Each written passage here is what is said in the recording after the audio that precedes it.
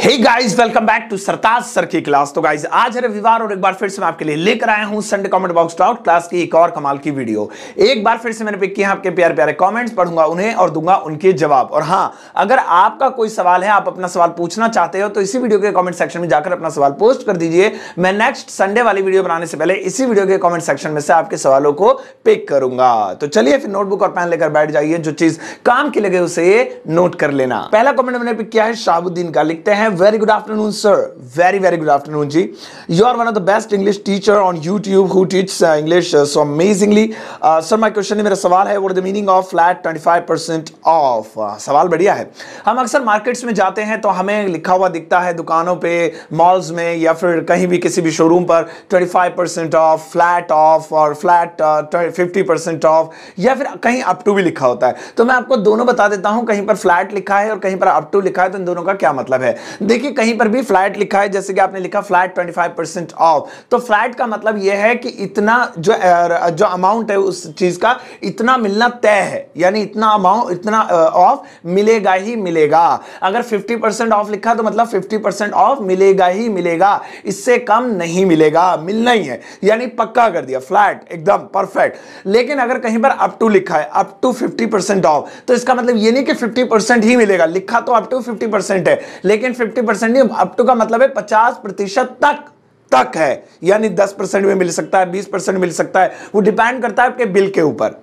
तो जहां पर फ्लैट लिखा है तो बिल चाहे आपका 1 रुपए का हो, वो सामान चाहे 1 रुपए का हो, चाहे 1 लाख रुपए का हो, फ्लैट है तो उतने ही % आपको डिस्काउंट मिलेगा, ऑफ मिलेगा। लेकिन कहीं पर अप टू लिखा है तो वहां कंडीशंस होती हैं कि इतना बिल बनने पर, या इस वाले सामान पर होगा, इस पर नहीं होगा, या ये वाली चीज लेने पर होगा, इतने लेने पर इतना होगा, अप टू 50% है, इतने लेने पर इतना होगा, मैक्सिमम अप टू 50% तक होगा, वो भी अप टू है, यानी इससे ऊपर नहीं जाएगा, इससे नीचे नीचे रह सकता है। तो ये फर्क होता है दोनों में। अगला सवाल पूछा है नितिन ने, लिखते हैं hello Sartaj sir, hi Nitin, I am huge fan of yours and I really love the way you teach. Oh my God, thank you so much Nitin for the beautiful words. I want to, मैं जानना चाहता हूं how to से, कि कैसे कहेंगे these sentences इन, वाक्यों को इन इंग्लिश। इंग्लिश में सेंटेंसेस हैं, खाना है तो खाओ, जाना है तो जाओ, नहाना है तो नहाओ। ओके, मुझे याद है मैंने एक संडे वाली क्लास में बहुत पहले इसका आंसर दे दिया था, लेकिन एक बार फिर से पिक कर लेता हूं, क्योंकि ये वो वाक्य हैं जो हमारी लाइफ में डेली आते हैं, हम बोलचाल में लाते हैं तो कंफ्यूज हो जाते हैं। तो जब भी आपको कहना है खाना है तो खाओ, जाना है तो जाओ, बैठना है तो बैठो, मुझसे बात करने की जरूरत नहीं है, जो करना है वो करो, तो इसको आप इंग्लिश में कह सकते हैं if you want to eat you can, खाना है तो खाओ, if you want to eat you can. अब आप इसी तरीके से और बनाइए, जाना है तो जाओ, if you want to go you can, बैठना है तो बैठो, if you want to sit you can, बोलना है तो बोलो, नहीं तो कोई बात नहीं, if you want to talk you can, otherwise it's okay, मतलब वो आगे का बढ़ा दिया मैंने। तो इस तरह से आप बना दीजिए, जो है दौड़ना है तो दौड़ो, if you want to run you can. अब आप समझदार है, बना सकते हैं। नेक्स्ट वाला अगला सवाल पूछा है रचना ने, लिखती है sir please could you tell me the meaning of some English idioms इन हिंदी। क्या आप मुझे इंग्लिश के इन कुछ मुहावरों की, कुछ लोकोक्तियों की हिंदी बताएंगे। There are listed given below, और वो नीचे दिए गए हैं। Please sir put my question. बिल्कुल, आपका क्वेश्चन पिक कर लिया, मैंने पढ़ लेता हूं और इनकी हिंदी साथ साथ बताता हूं। पहला है put shoulders into wheel. Put shoulders into wheel का मतलब होता है जी जान एक कर देना, मेहनत करना, बहुत ज्यादा मतलब कहते हैं ना कि अपने आप को किसी चीज के अंदर इतना ज्यादा डाल देना कि मेहनत, दिन रात मेहनत करना, जी तोड़ मेहनत करना, कमर तोड़ मेहनत करना, इस यही मतलब होता है put shoulders into wheel. His exams are about to come, उसके एग्जाम्स आने वाले हैं, so that's why he is putting shoulders into wheel, इसलिए वो जो अपने कंधे हैं पहिए में घुसेड़ रहा है, मतलब कहने का मतलब ये मेहनत कर रहा है। अगला आपने पूछा shut your plates of meat. देखिए, प्लेट्स ऑफ मीट सुनकर ऐसा लग रहा है जैसे मांस मच्छी की बात हो रही है, बट इसका जो मतलब है बिल्कुल ऑपोजिट है। जो शट योर प्लेट्स मीट, तो plates of meat, sorry plates of meat, plates of meat का यहां पर मतलब होता है कदम, पांव, चाल, फीट, ये मतलब होता है। तो शट, रोक दो, रुक जाओ, ठीक है। Shut your plates of meat, यानी कि अपने कदमों को रोक दो, अपनी चाल को रोक दो, जहां हो वहीं थम जाओ, ये मतलब हुआ। इसके बाद है अंकल नेट। भाई ये एक स्लैंग वर्ड है, बैट के लिए यूज होता है, बैट के लिए, इसका मतलब होता है बैट। और चौथा आपने पूछा वाइल्ड गूज चेज, इसका मतलब होता है कि एंड इन स्मोक, यानी कि व्यर्थ चले जाना, किसी चीज का बेकार चले जाना, कोई परिणाम ना निकलना, सब वेस्ट चले जाना, तो इसका मतलब ये होता है। आई होप आपको आंसर मिल गया होगा। अगला सवाल पूछा है स्वीटी ने, लिखती है sir please translate into English, इसे इंग्लिश में ट्रांसलेट कीजिए। मैं ही क्यों तुम ही क्यों, वो ही क्यों। दिखने में बड़े छोटे छोटे होते हैं ऐसे फ्रेजेस, लेकिन इंग्लिश बनाने बैठो तो हवा संट हो जाती है। तो मैं आपको बताता हूं, मैं ही क्यों इसे इंग्लिश में बोल सकते हैं Y only I, Y only I. तुम ही क्यों वाई ओनली यू, वो ही क्यों वाई ओनली ही, लड़की है तो वाई ओनली शी। तो इस तरीके से आप बना सकते हैं, भाई मैं ही क्यों वाई ओनली आई, तुम ही क्यों, हम क्यों नहीं, तुम ही क्यों, वाई ओनली यू। इस तरीके से आप बोल सकती हैं। अगला सवाल पूछा है कृष्णलाल जी ने, लिखते हैं good morning sir, very good morning Krishnalal ji, how are you, या I am good, I am from Haryana Karnal, मैं हरियाणा करनाल से हूं, माय नेम इज पुलकित, मेरा नाम पुलकित है actually, okay. I have been watching your videos since 2 years, मैं 2 सालों से आपकी वीडियोस देख रहा हूं। आई लाइक योर वीडियोस, मुझे आपकी वीडियोस अच्छी लगती हैं। Your way of teaching is very nice, आपका पढ़ाने का तरीका बहुत अच्छा है, शुक्रिया, आपने इतने प्यारे प्यारे वर्ड्स कहे पुलकित जी। सर माय डाउट इज, मेरा डाउट है मैडनेस मींस पागलपन, मैडनेस का मतलब होता है पागलपन, बिल्कुल ठीक कहा आपने। एंड इंसैनिटी मींस आल्सो पागलपन, और इंसैनिटी का मतलब भी पागलपन होता है। But where are they used, लेकिन फिर इन दोनों का यूज कहां होगा। Sir please pick my question, मेरा सवाल पिक कर लीजिए। बढ़िया सवाल है, लेकिन इससे पहले कि मैं आपके सवाल का जवाब दूं, आपने इस कमेंट में 2 गलतियां की, उसको सुधार लेते हैं। आपने लिखा I have been watching your videos since 2 years, मैं 2 सालों से आपकी वीडियोस देख रहा हूं, यहां सिंस नहीं 4 आएगा, फॉर 2 इयर्स। और दूसरी आपने इंसैनिटी की स्पेलिंग गलत लिखी है, टी से पहले आई भी आएगा। वापस आते हैं, मैडनेस और इंसैनिटी दोनों का मतलब होता है पागलपन, तो दोनों में फर्क क्या है। इससे पहले कि दोनों में फर्क जाने, पहले मैड का मतलब जान लेते हैं। देखिए मैड का मतलब होता है पागल, यानी दिमागी रूप से कोई पागल हो जाए, ही इज मैड, वो पागल है, यू आर मैड, तुम पागल हो। अब इसी से शब्द बनता है मैडनेस, तो हो जाता है पागलपन। लेकिन आपको एक कमाल की बात बताऊं, ये जो मैडनेस होता है ये एक्चुअली में उस पागल, मैड का मतलब तो पागल ही होता है, जो दिमागी रूप से पागल होता है, ठीक है।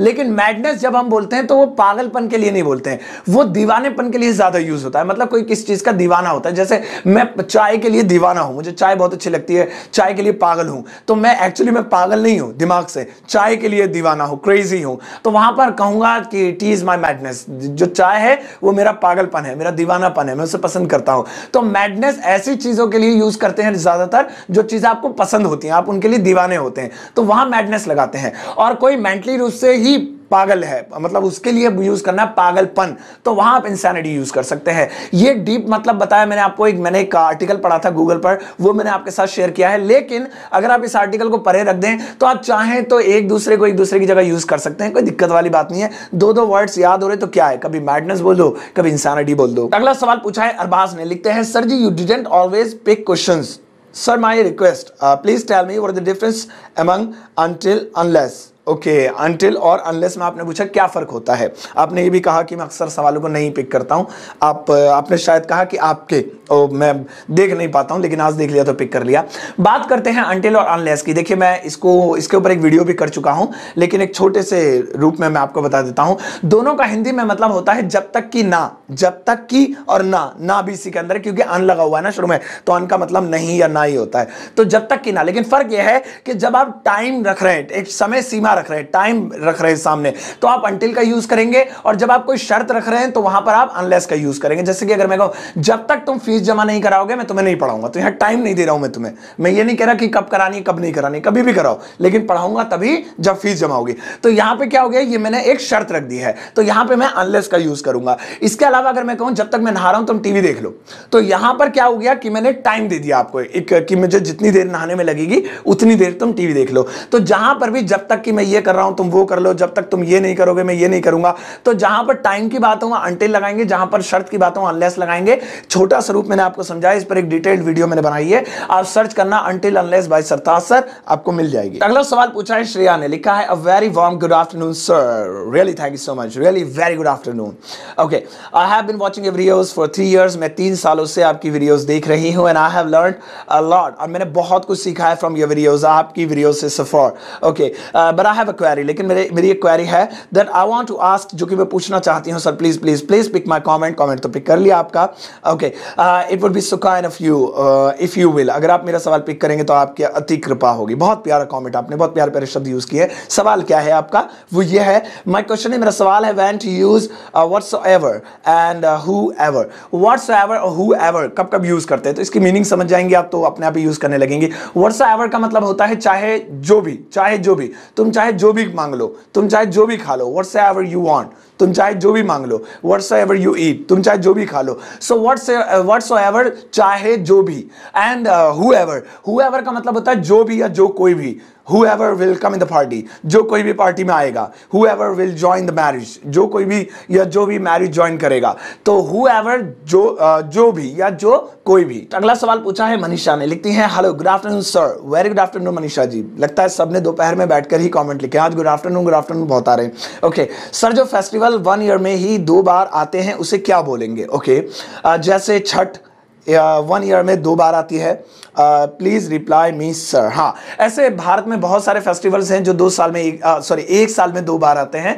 अक्सर फेस्टिवल जो होते हैं वो साल में 1 ही बार आते हैं, ईद, दिवाली, गुरु पर्व ले लो, चाहे क्रिसमस ले लो, मतलब 1 साल में 1 बार आते हैं। लेकिन कुछ फेस्टिवल ऐसे भी है जो 1 साल में 2 बार आते हैं। इन्हें क्या बोलेंगे? तो इन्हें बोलेंगे सेमी एनुअल। जैसे कि मुझे कहना है ये वाला जो त्योहार है ये साल में 2 बार आने वाला त्योहार है, ये ऐसा त्योहार है जो साल में 2 बार आता है, तो हम कह सकते हैं this festival is semi annual. ये फेस्टिवल जो है वो सेमी एनुअल है। तो याद रखेंगे साल में 2 बार आए, चाहे वो त्योहार हो चाहे कुछ भी हो, चाहे वो आपकी कोई स्पेशल क्लास हो, चाहे वो स्पेशल कोई आपके घर में आने वाला कोई स्पेशल मूवमेंट हो, या फिर कोई पार्टी हो, या फिर मतलब कुछ भी हो, जो अगर साल में 2 बार आ रहा है तो वो सेमी एनुअल ही कहलाएगा। अगला सवाल पूछा है जिशान ने, लिखते हैं 2 वर्ब वाले कैसे बनाते हैं? जैसे मैं खेलने आया हूं, मैं उससे मिलने आया हूं, एटसेट्रा। ओके, देखिए जब भी कोई एक और वर्ब आ जाती है, एक और मतलब चाहे अब पहली वाली तो टेंस के अकॉर्डिंग जाएगी, अब उसके बाद एक और आ जाए, 2 आ जाए, 3 आ जाए, 10 आ जाए, चाहे जितनी आ जाए, आप उसे इन्फिनेटिव स्टाइल में बना सकते हैं, टू लगा के।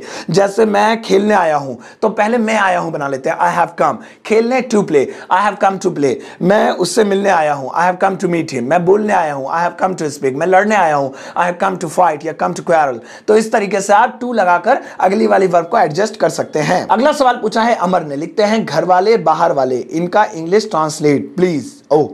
घर वाले बाहर वाले, देखिए मैं आपको घर वाले बाहर वाले तो बताऊंगा ही, साथ ही साथ आपको यह भी बता दूंगा कि घर वाली और बाहर वाली इन्हें इंग्लिश में क्या कहते हैं, क्योंकि सिमिलर है, मिलते जुलते हैं, तो ये भी सीख लेते हैं, अचानक से दिमाग में आ जाते हैं। सबसे पहले घर वाले बाहर वाले, देखिए घर वाले जो होते हैं वो आपके फैमिली मेंबर्स होते हैं, तो उन्हें इंग्लिश में फैमिली मेंबर्स ही बोलेंगे। ये मेरे घर वाले हैं, हमारे घर के लोग हैं, बड़े भाई, चाचा, ताऊ और हमारे पापा मम्मी जो भी है, घर वाले family members, these are my family members, ये मेरे फैमिली मेंबर्स हैं। और जो बाहर वाले हैं वो आपके पड़ोसी हो सकते हैं, आपके मित्र हो सकते हैं, या फिर अननोन भी हो सकते हैं, उन्हें आउटसाइडर्स बोलते हैं, आउटसाइडर्स। जैसे मैं बाहर वालों से नहीं मिलता हूं, I don't meet with outsiders, मैं बाहर वालों से नहीं मिलता हूं, तो आउटसाइडर्स बोलेंगे। अब आती है बात घर वाली बाहर वाली की, तो घर वाली ये हिंदी में बीवी के लिए, पत्नी के लिए यूज होता है, तो इन्हें इंग्लिश में वाइफ बोलते हैं। आपको तो पता ही है, मेरी घर वाली है, शी इज माई वाइफ। लेकिन जो बाहर वाली होती है, मतलब वो एक एक्स्ट्रा रिलेशन कह लीजिए, जो कि नहीं होना चाहिए, गलत बात है। If you already have a wife so you should be loyal toward हर, तो आपको लॉयल होना चाहिए। लेकिन नॉलेज के लिए बता देता हूं कि जो बाहर वाली होती है, यानी कि आपका एक एक्स्ट्रा रिलेशन है, घर से बाहर आपको किसी को मिलते हैं तो आप कहते हैं मेरी बाहर वाली है, ठीक है, तो उन्हें इंग्लिश में बोलेंगे मिस्ट्रेस। और मिस्ट्रेस के कई और मतलब भी होते हैं, इस पे भी मैंने एक वीडियो की है, तो शायद आपने देखी होगी। लेकिन आप बाहर वाली जो है उनके लिए भी आप मिस्ट्रेस यूज कर सकते हैं। तो गाइस, ये थी आज की संडे वाली वीडियो। आई एम श्योर आपको बहुत मजा आएगा और बहुत सारी नॉलेज भी गेन की होगी आपने। आप मुझे कमेंट सेक्शन में जरूर बताइएगा कि आपको कौन सी चीज आज सबसे ज्यादा अच्छी लगी। और हाँ, नेक्स्ट संडे से मैं कमाल की चीज करने वाला हूं, मैं उन लोगों के नाम लूंगा जो लोगों के सवालों के कमेंट में जाकर उनके सवालों के जवाब देते हैं। आज मैं जब कमेंट पढ़ रहा था तो मुझे इतना अच्छा लगा यार कि मैं कुछ कमेंट्स उठाने वाला था, फिर मैंने वो उठाए नहीं, क्योंकि उनको उनका जवाब मिल गया था। और उनका जवाब जिन्होंने पूछा था उस जवाब में उन्होंने लाइक भी दे रखा था। इसका मतलब जवाब पूछने वाले ने पढ़ भी लिया था अपने सवाल का जवाब, सवाल पूछने वाले ने अपने सवाल का जवाब पढ़ भी लिया था। तो जवाब लोग देते हैं तो बड़ा अच्छा लगता है, तो वो दूसरे की हेल्प कर रहे हैं, साथ साथ अपनी नॉलेज भी बढ़ा रहे हैं। क्योंकि नॉलेज एक ऐसी चीज होती है, ज्ञान एक ऐसी चीज होती है जिसे आप जितना ज्यादा बांटेंगे उतना बढ़ेगा। तो नेक्स्ट संडे से उन्हें मोटिवेट करने के लिए मैं अपने कमेंट में उनका नाम, जो भी सवाल होगा अगर उसमें कोई जवाब लिखा है तो मैं उनका नाम भी लूंगा कि इन्होंने इसका जवाब ऑलरेडी दिया हुआ है, अगर सही है या गलत है वो भी एक्सप्लेन कर दूंगा। तो जाइए अब सवालों को पूछ डालिए। अगर आपके मन में कोई सवाल है तो इस वीडियो कमेंट सेक्शन में जाकर अभी अपना सवाल पोस्ट कर दीजिए, और किसी और का अगर उसका जवाब आता है तो जाइए फिर उन्हीं के कमेंट में जाकर उसका जवाब भी दे दीजिए। मिलता हूं आपसे नेक्स्ट संडे, अपना ध्यान रखिएगा, तब तक के लिए टेक केयर, बाय बाय।